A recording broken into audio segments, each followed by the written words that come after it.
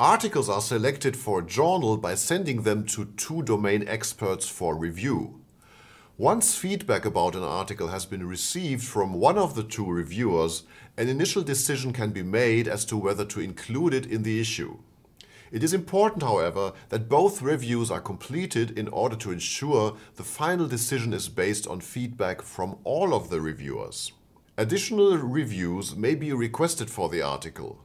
However, they cannot be received or processed until the first two reviews have been received and processed. Hi, my name is Andreas Hense and this video is part of a series on BPMN and workflow patterns. Today we look at the blocking discriminator pattern. This pattern is a special case of the blocking partial join pattern where n is equal to 1. I'll put a link to the blocking partial join pattern in the description below.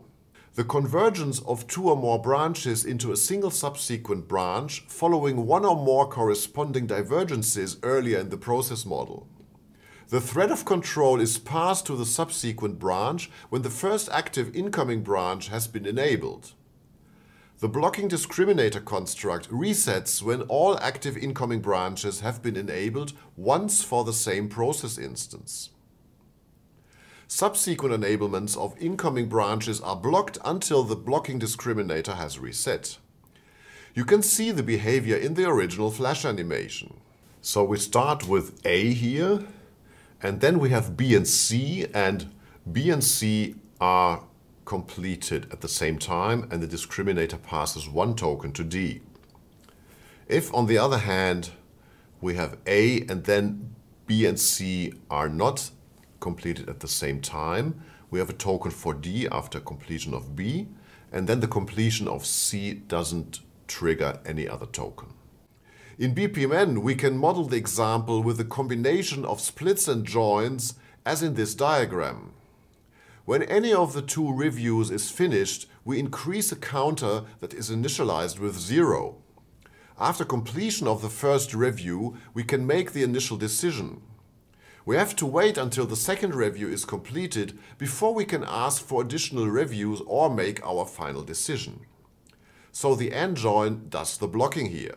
So here in this specification we have the two review article tasks, and then we have counters that are increased by script tasks after that. So let's say the first one here, review article, is completed, the counter is increased, and now the counter is 1 and we go to make initial decisions. So this is enabled, and after that, when the second review article is finished, it will find that the counter is now already 2, and then it goes up here and then goes to the AND join, and after that we can review new articles or make our final decision.